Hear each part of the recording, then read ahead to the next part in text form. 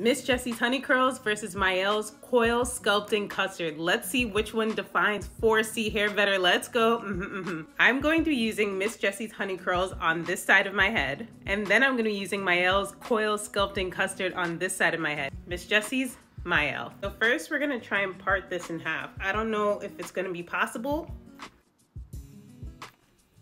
So first I'm gonna take a section of hair. I'm gonna use this much. We're gonna take my Tangle Teezer water bottle and we're just gonna spray this ish. Then I'm gonna take my Tangle Teezer brush. Don't look at this, it's dirty, okay? We're gonna comb it out real quick. Get that protein in there. Then we're gonna take the Mielle. Let's open it up. Ooh, oh.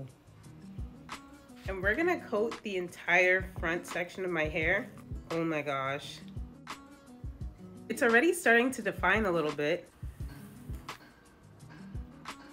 All right, I'm gonna do my whole head and come back.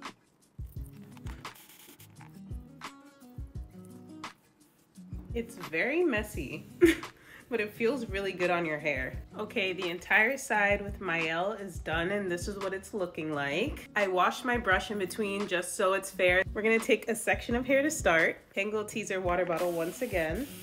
Then I'm gonna detangle a little bit. Then we're gonna take some of the Miss Jessie's Honey Curls. Ooh, this is goopy. This is like a completely different consistency. This one's a little bit thicker and more dense. Ooh.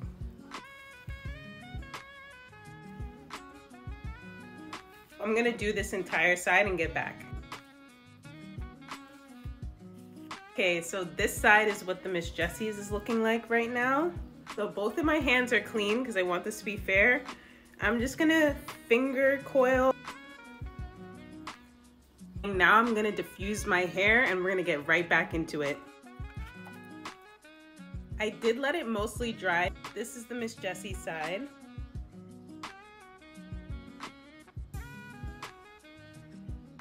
And this side is the Mielle side.